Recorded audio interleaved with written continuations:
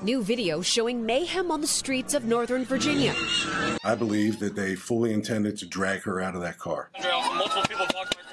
One driver hitting a different officer with his car before speeding off.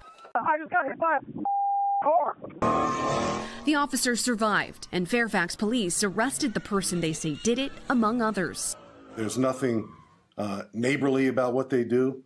They do donuts, they drive at high rates of speed. It's happening across the country in states like Florida, California, Illinois.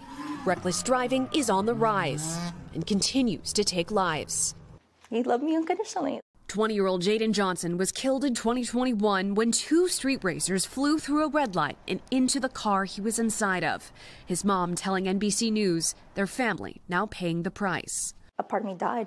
I'll never be the same person. As states like Tennessee, Florida, and Maryland advance proposed legislation that cracks down on street racing with harsher penalties and steeper fines, Fairfax police have already made several arrests, vowing there will be more.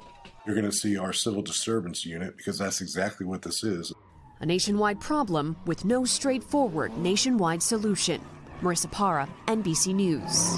Thanks for watching. Stay updated about breaking news and top stories on the NBC News app or follow us on social media.